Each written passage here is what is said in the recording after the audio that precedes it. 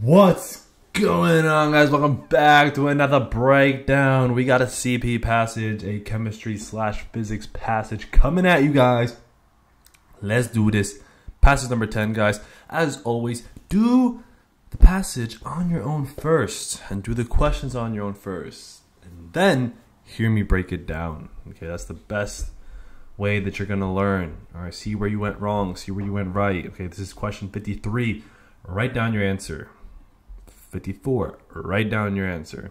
55, write down your answer. And 56, write down your answer. Hopefully you guys get it all right. So here we go. I'm going to break this passage down now. I'm going to show you guys how to get all these questions right. All of them. All right, in the easiest way possible, in the fastest way possible. And actually get them all right. Like, correct. Not incorrect, correct. Like, get them all right. Be very efficient. All right, let's do this. Passage 10. Here we go. Fat molecules in adipose tissue are important energy reservoirs in mammals. Okay. If I am encountering something that I've seen before and that I'm pretty confident in, from reviewing my content that I know what they're talking about, do you think I'm going to read it slow and highlight? No. I don't got time for that. I only have an hour and like 30 minutes to do this whole entire freaking section. All right? What if I have to spend a lot of time on another passage that's way more complicated, okay? I'm going to go through it rather quickly, all right? So, after eating excess dietary non-esterified fatty acids, NEFAs, okay, I'm just going to highlight that to remember that that's what NEFA means, are esterified into triacylglycerols, which are subsequently stored in systolic lipid droplets of adipocytes. When required, tag stores are mobilized via hydraulic cleavage, and the resulting NEFAs are delivered via the circulation to peripheral tissues for beta oxidation, ATP production.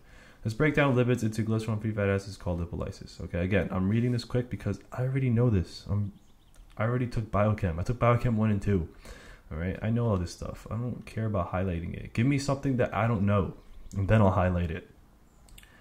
The relative balance of tag hydrolysis and NEFA esterification controls the cellular concentration of NEFAs, and this process is tightly regulated. Many of the enzymes used in this process are under hormonal control, and most are linked to upstream signaling pathways. Lipolysis involves hydrolyzing ester linkages between the glycerol backbone and long-chain fatty acids. This multi-step process is controlled by 3 specific hydrolases or lipases. Okay. All right. I don't know this part. First, adipose triglyceride lipase, ATGL. All right, first up is ATGL. Cyclically performs the first and rate-limiting step. Important. Hydrolyzing a molecule tag to generate 1 diacylglycerol and 1 NEFA. All right, so I'll write that down real quick. Okay, let's say this is my notebook that I have, or the horrible dry erase paper they give you when you take the actual MCAT and a Sharpie marker, which just, it sucks. But anyways, this is what I would write down, okay, just to give myself a reminder of what's going on and what to remember for the question. All right, so I would write this ATGL. All right, it's going to make a tag into what? It's going to make into a diacylglycerol plus a NEFA, right? NEFA, non-esterified fatty acid. Okay, that's what TGL does. Next, hormone-sensitive lipase hydrolyzes DAG into MAG and 1 NEFA. All right, so this is going to be a hormone-sensitive lipase that makes it into a MAG and an NEFA. Cool. Although it preferentially catalyzes step, HSL is actually capable of hydrolyzing tags, DAGs, and MAGs. Okay, so they could do all of them. Never mind. All right, could do. I'm gonna write here all of them. All right, it can do all of them: the MAGs, DAGs, and tags at all steps of this reaction. Finally, monoacylglycerol lipase eventually or efficiently cleaves MAG into glycerol and 1 NEFA. I'm not going to write that down because that kind of makes sense. Monoacylglycerol, 1 fatty acid left to cleave off. GOS2, GO/G1 switch protein, directly interacts with the N-terminal domain of ATGL. All right, interacts with the N-terminal domain. I'm going to highlight that in case the question asks specifically about the N-terminal domain. All right, an expression of S2 correlates with insulin levels. Okay. I didn't know that. I'm highlighting that. That's important. All right. GOS2 correlates with insulin levels. In order to determine GOS2 expression patterns, several tissues samples were collected from a healthy lab rat. Okay. The samples were lysed, and 3 different macromolecules were isolated from each.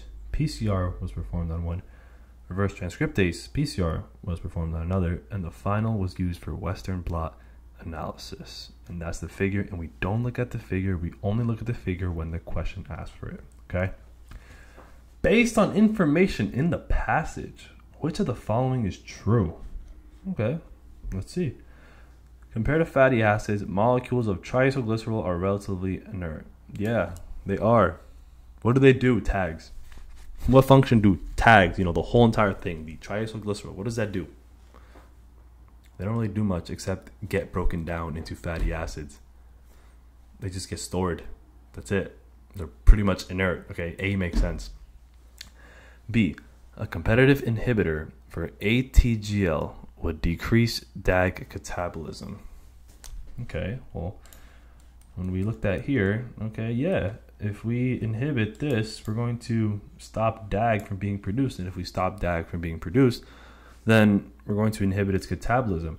However, don't forget our boy here, HSL, hormone-sensitive lipase. Okay, this can also go and break down DAGs. All right, HSL can also do that. And although this is true, okay, actually no, although this could happen, okay, it's not necessarily true because we can still have catabolism of DAG through HSL. Okay, HSL is responsible for generating glycerol and MAG, but not DAG. Again, HSL can pretty much, cleave all of them. It can cleave TAG. It can cleave DAG as well. So if it cleaves TAG, it can form DAG. If it cleaves DAG, it can form MAG. Okay, so HSL can do everything. So this is not true. TAG contain 2 stable ester linkages. No, they contain 3. That's why they're called triacylglycerol. Therefore, through process of elimination, 53 is A, and A makes sense. Lipolysis is followed by beta oxidation in order to ensure the cell can harvest ATP from lipid molecules. Which of the following is true of this process? Okay, you guys, you should know this. You should know beta oxidation, guys. This is simple content review. An isomerase and a reductase are required for complete oxidation. No, okay, a reductase is not required. This is beta oxidation. Okay, a reductase is required for fatty acid synthesis, not oxidation. Lipolysis of a DAG will generate twice the amount of fatty acids and glycerol compared to lipolysis of a MAG. No, okay, there's 1 glycerol and 2 fatty acids. There's no 2 glycerols. It's 1 glycerol esterified to 3 fatty acids. All right, so B is wrong. Unlike cell respiration, fatty acid catabolism starts in the mitochondria and finishes in the cytosol. No, it finishes in the matrix of the mitochondria, okay? That's where it finishes. Beta oxidation occurs in the matrix of the mitochondria, okay? So 54 is wrong. And of course, we end up through process elimination, D. Let's see if D is correct though. The cell requires more than twice the number of NAD plus electron carriers compared to FAD electron carriers in order to harvest ATP from fatty acids. This is correct. This is correct, all right?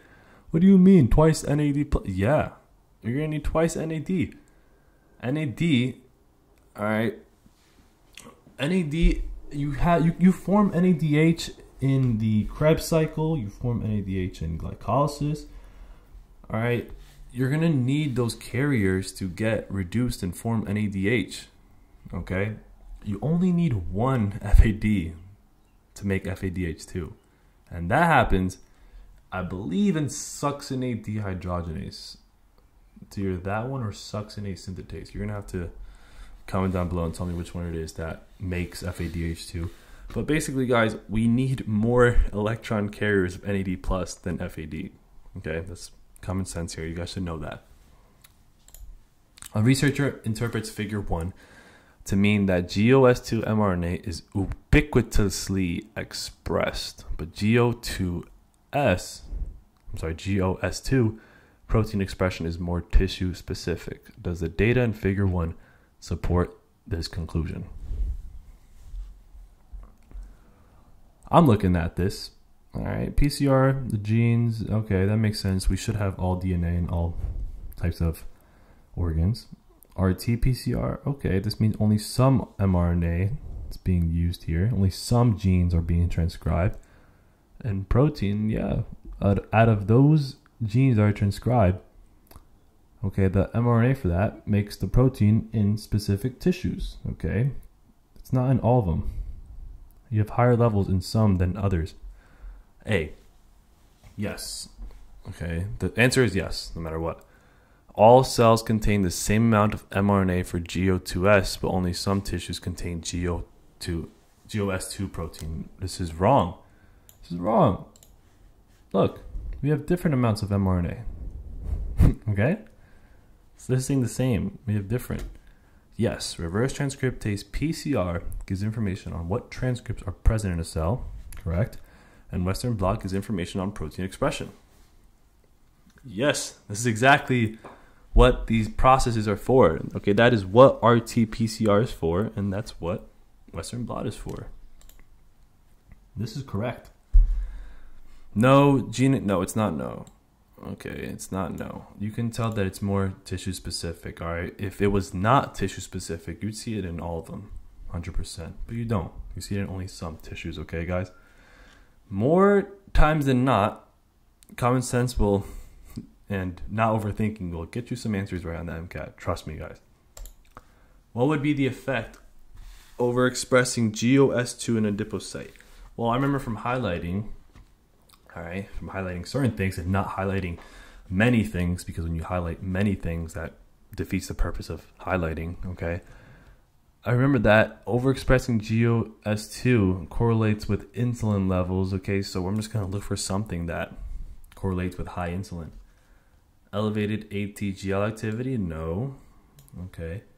Insulin is going to inhibit lipolysis and beta oxidation. Okay. And ATGL is used in lipolysis. B, limited gluconeogenesis. This could be correct because if you have high insulin, that's going to inhibit gluconeogenesis. All right. C, massive lipid accumulation. Yeah, that's what's going to happen if you have high insulin. D, stimulation of protein catabolism. Insulin is going to inhibit protein catabolism. All right, so this is wrong. It's either B or C. But since C was more talked about, since C was more, the whole basic research was about lipids, not necessarily about gluconeogenesis in that pathway. So because of that, because there's more evidence for C, the better answer is C. That's how you choose the better answer. This is a good, but this is a better answer. Therefore, the better answer is C. Okay, you look for one that's more evidently provided and the one that's more specific. Okay, this is more specific because the whole research is about it. The whole research is about this one specific thing about fatty acids. So we go with the answer that's specific about fatty acids, which is C. Okay, lipid accumulation. All right, and that's how you do it, guys. Let me know in the comment section what you guys think. Join MCAT University by hitting the link. I got people asking me, you know, they're like, Eric, I really appreciate your videos. They help a lot. Can I send you a tip? And I mean, you could if you want. I'm not going to ask for it. All right, it does help. So I put my Venmo and I put my PayPal. You know, if you guys would like to send me a tip, that's obviously I'll be more than happy to receive them. Okay, any amount will help. So I'll see you guys in the next video.